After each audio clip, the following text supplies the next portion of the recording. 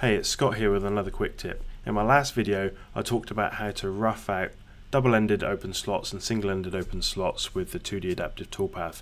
I showed you a few different selection techniques, and I just want to show you another one here with the same part as last time, but instead of selecting edges we're going to select faces to define the model, and then I'm going to show you how to use 2D Pocket to finish this slot.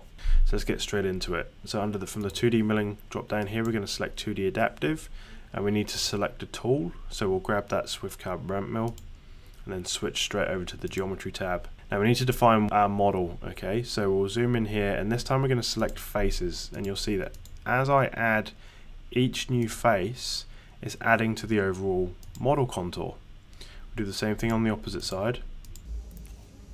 And grab this last face on the end here. Now straight away here we've got to think about machine cavities. So we want to machine on the outside of what we've just selected here, so we need to turn off machine cavities, and by default the bottom height is set to from contour, so it's only going to machine as deep as the height of this blue preview here.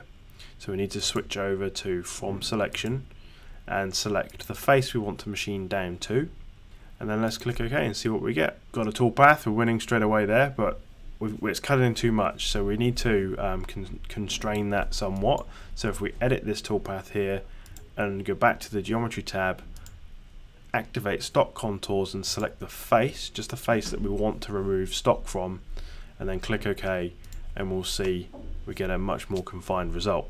So how do we go about finishing this? Well, we use 2D Pocket, and we'll use the same tool.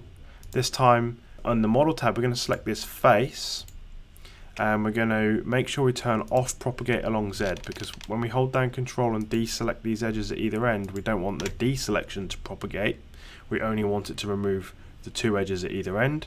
And we do have to turn on stock contours here and select that face again. Then we click OK, and we've got ourselves a finishing toolpath. Alright guys, I hope that was helpful. Please like and subscribe. If you've got any questions, just fire away in the comments below. Have a good day. Cheers. Bye.